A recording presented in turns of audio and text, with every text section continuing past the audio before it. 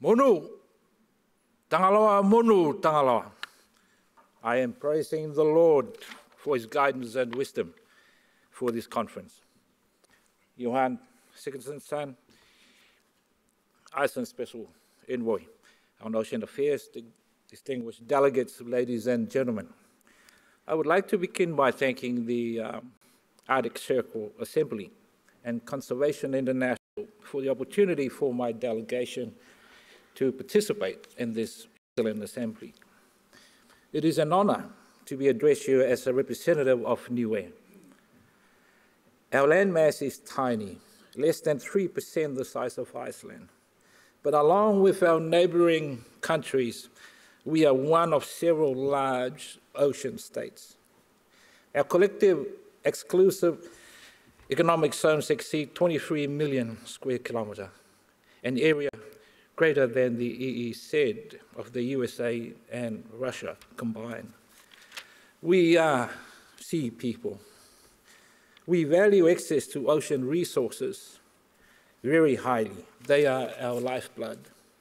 I would like to illustrate this by describing for you the significant contributions that tuna fishing makes to Pacific Island economies, employment opportunities, and food security. 9 Pacific Island countries and territories derive between 10 and 90% of their government revenue from the license fees paid by distant water fleets to fish for tuna in their waters. These distant water fleets come mainly from the USA, Japan, the People's Republic of China, Chinese Taipei, Korea, and the European Union. Recent analysis by the Pacific Islands Forum Fisheries Agency show that our tuna resources already support around 25,000 local jobs in canneries, on fishing vessels, and in fisheries management. As the Honourable Minister from Fiji has explained, tuna also plays an important role in the nutrition for Pacific Island people, and will have to provide much of the fish we need for our food security in the years ahead. It is no surprise, therefore, that we are taking great care to manage the region's tuna resources sustainably. And I am pleased to say we are succeeding. The scientists from the Pacific community responsible for the regional tuna stock assessments confirm that none of the tuna species that occur in our waters and in the broader Western and Central Pacific Ocean Convention area are overfished. To optimize the benefits of tuna resources, our leaders have endorsed a regional roadmap for sustainable Pacific fisheries. This roadmap aims to continue to sustain tuna harvests at recommended levels and value to catches, increase the number of jobs based on tuna, and allocate more tuna for local food security. All fisheries ministers in the region submit an annual report card on progress towards achieving these goals. However, there is a widespread concern that these well-laid plans could be disrupted by the continued greenhouse gas emissions. We are concerned because we have already learned that climatic variability in the form of the El Nino Southern Oscillation, ENSO, has a dramatic effect on the distribution and abundance of tuna in our waters. During El Nino events, when the southeast trade winds east, tuna are caught most easily in the east of the region.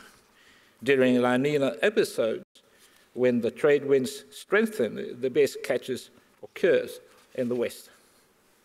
It gives me great pride to say that the family of Pacific Island countries have cooperated effectively to deal with strong effects of this climatic variability on the distribution of tuna in an equitable way.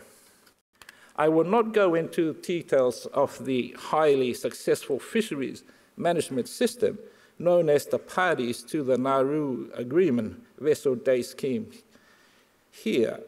They will be explained during a breakout session on a protected ocean tomorrow. Disturbingly, this world-leading cooperative fisheries management arrangement is expected to affect significantly by climate change. As you can see from this graphic, based on preliminary modeling, if business as usual, greenhouse gas emissions continue, the distribution of the abundant skipjack tuna will shift to the east by 2050. As a result, more than 100,000 tons of tuna will no longer be under management exclusively by the Pacific Island countries. This is potentially an important climate justice issue. Pacific Island economies, which have made negligible contributions to greenhouse gas emissions, will collectively lose control of a significant proportion of their most valuable natural resource. Conversely, fishing fleets from the large development countries that have produced most of the emissions will obtain higher proportion of their tuna catch from high seas areas where they do not have to pay license fees. I am grateful for the opportunity to raise awareness of this situation and to call for negotiations that recognize the dependence of Pacific Island economies on tuna. Negotiations that I hope will culminate in arrangements that will enable Pacific Island economies to retain the present-day benefits they receive from tuna, regardless of the effects of climate change or fish distributions.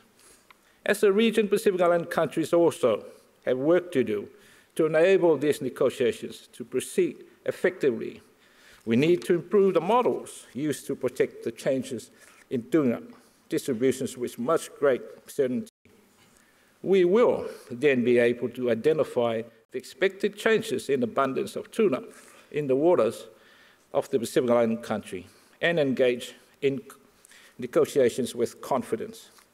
One of the weaknesses in the existing tuna climate model is that it assumes that each species of tuna forms a single stock across the entire Pacific Ocean, as shown here in red shading.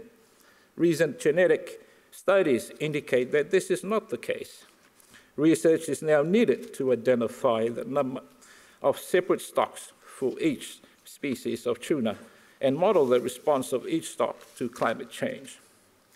Many of the potential adaptations available to help Pacific Island tuna fisheries adapt to climate change can only be evaluated effectively once this important block of knowledge is in place. This is recognized by our regional partners, the Pacific Community, the Pacific Islands Forum Fisheries Agency, the Secretariat of the Pacific Environment Program, the Food and Agriculture Organization of the United Nations, and Conservation International. They are now working with Pacific Island countries to submit a proposal to Green Climate Fund for a substantial support needed to improve the science underpinning the tuna climate models and to adapt Pacific Island tuna fisheries to climate change.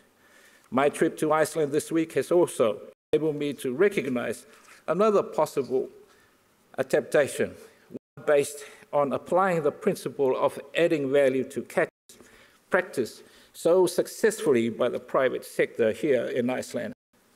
Most of the tuna caught from the Pacific goes into cans. Although we appreciate that canned tuna will always be a pillar of global fish consumption, what I have learned in Iceland is that diversifying Pacific tuna products is also likely to be a win-win adaptation.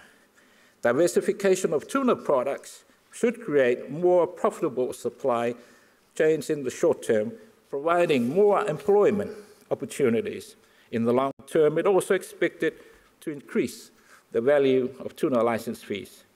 This would assist several Pacific Island countries to maintain present-day license revenue, even though fewer are caught in the waters in the future.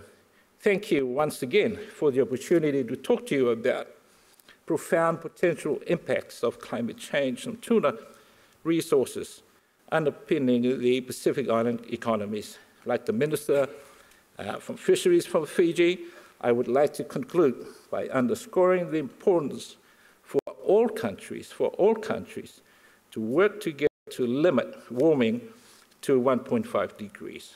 It is our common interest to implement our national determined contributions in line with the Paris Accord.